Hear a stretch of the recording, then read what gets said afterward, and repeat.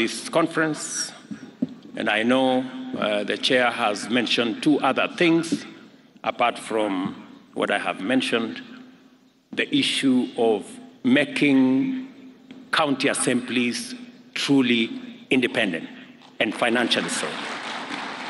I think that is an aspiration, and that is a concept that I share, and we will work with the necessary stakeholders and institutions to make sure that the Senate provides the framework for the independence of our county assemblies so that they can have their independent votes. I know a matter has been also raised about salaries and allowances. That is a very difficult one, I must admit, because the balance is between increasing the salaries of those of us who have jobs or creating opportunities for the 4 or 5 million who do not have a job. That is the conversation we must have. So it is quite a balance, you agree. So hapo iko kizungumkuti kidogo na tutaongea.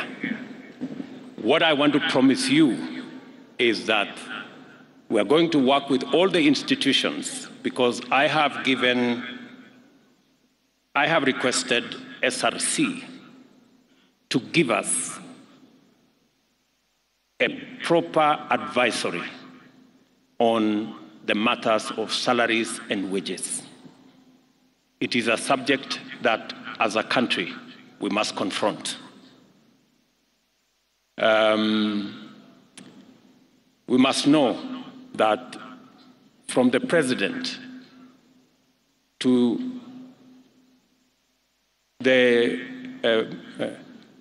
assistant at the office, we all work for the people of Kenya. We live in the same country. We take our kids to school. We provide for their upkeep, provide for their food. We pay the hospital bills, all of us. And therefore, pay must reflect the fact that we all serve the same people.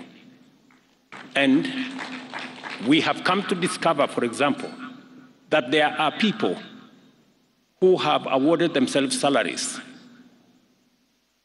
People in some parastatals, people in some other institutions who earn more than the president.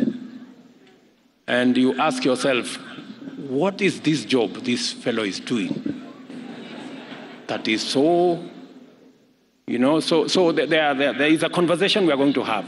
So I want to tell my county members of county assembly, that is a conversation we are going to have, and you are going to be treated the same way members of parliament who are serving in the legislature will be treated.